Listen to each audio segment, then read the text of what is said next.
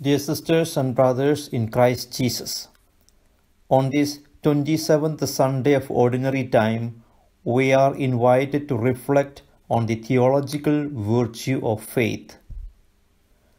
The Gospel text of today begins with a request of the apostles to Jesus, "Increase our faith."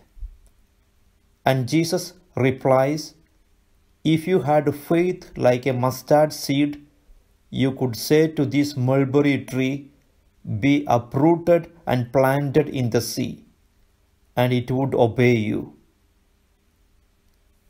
Through this image, Jesus indicates to them that for God, a tiny bit of faith can transform a whole life. Nothing is impossible with God. He compares this little bit of faith to a mustard seed. The apostles have well understood the great need of faith.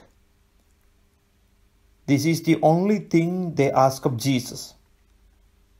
Increase our faith. This request is truly wonderful because they do not ask for material goods or privileges, but the grace of faith, that is to recognize God as our only Master and Creator.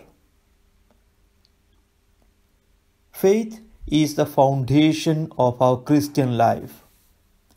Without faith, we see only the ugly and dark side of life. There are days when our faith seems small and weak. There are other times when our faith seems strong and deep.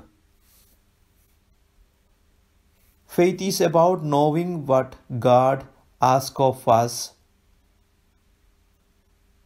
Faith liberates us and helps us to see the power and love of God at work in our lives. In response to the request of the apostles to increase their faith, Jesus tells them the parable about the unprofitable servant who comes back from plowing the field and proceeds straight away to prepare supper for his master and to wait on him while he eats. Only after the master's needs are fully satisfied does the master then give the servant leave to attend to his own need for food and rest. Dear friends, how does this parable answer the request of the apostles for an increase of faith?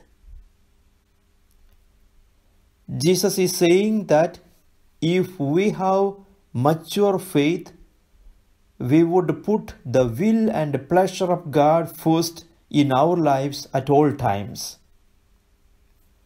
If we have faith, we will not grumble and complain that we have been working for God all day long. Rather, we will forget ourselves and work ourselves to death in God's service, knowing that God will come to our aid when and how He deems right.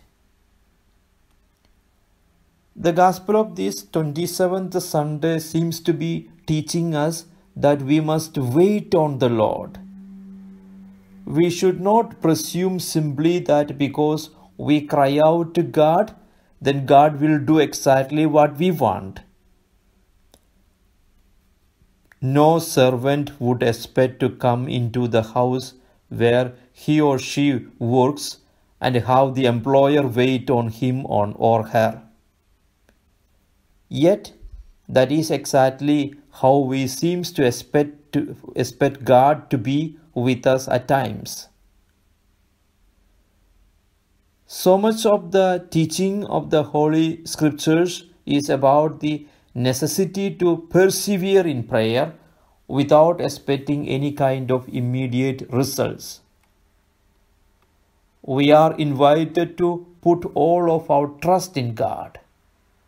we are invited to live each day with an awareness that God is in our lives. We may not see it, but that is not important. The attitude of faith is much more important.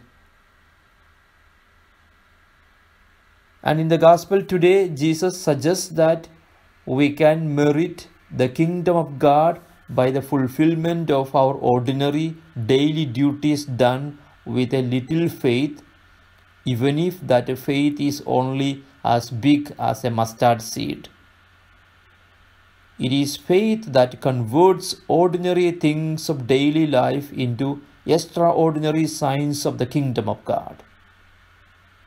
Jesus says, when you have done all you have been told to do, say, we are merely servants. We have done no more than our duty. Friends, be sharers of the word of God by sharing this video to your friends. God bless you.